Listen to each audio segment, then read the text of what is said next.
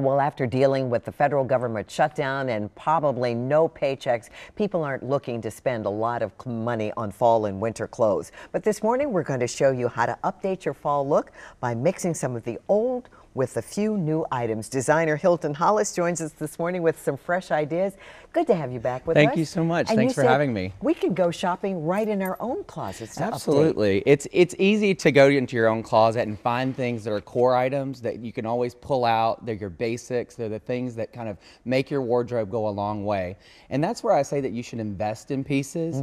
And the items that are like more fashion forward, buy those at like Banana Republic, Zara, H&M, and pop those on with your basics that are your core pieces and get a lot of bang for your buck. All right, Hilton, give us an idea of some of the things you're talking about. Our first model, Well, my first model is Carol Day. She is a Sotheby's real estate agent here in DC, and she is the perfect client for us because she has this great black pencil skirt on, this white Hugo Boss shirt underneath. Let's go down to the skirt. Let's see that. She popped on this amazing trench coat, which is a fashion item that you can wear back to a million things in your closet. The cool thing is you can wear it back to brown, you can wear it back to copper, it goes back to gray.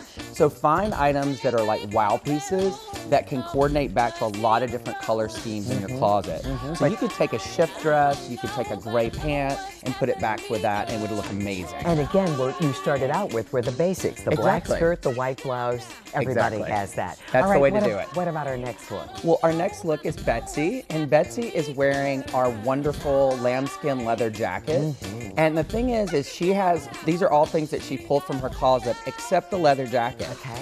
So this morning she got dressed and she's like, I want to put on these basics, but then you do this amazing zipper touch, right? So this jacket is actually a new black leather jacket. It is blush, and that is like the hottest trend right now is this blush color. And you can wear that back to any single color in your wardrobe. What we can't see very well, Kevin, if you could go down, don't leave, Betsy.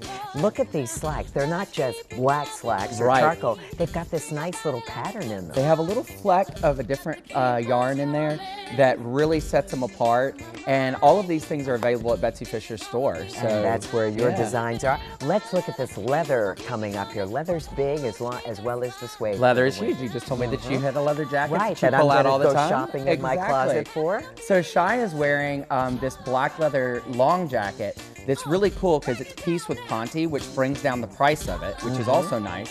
But the cool thing about this jacket is you can also wear it as a dress. So you can zip that all the way up and wear it as a dress with a great pair of boots, or you can do it as Shai's wearing it and you can wear a little printed dress underneath. Right, and we like the little booties. They're great. We have another model. We want to get her in. We have less than 30 seconds. And then Lynn is wearing a really cool trend, which is this printed pant.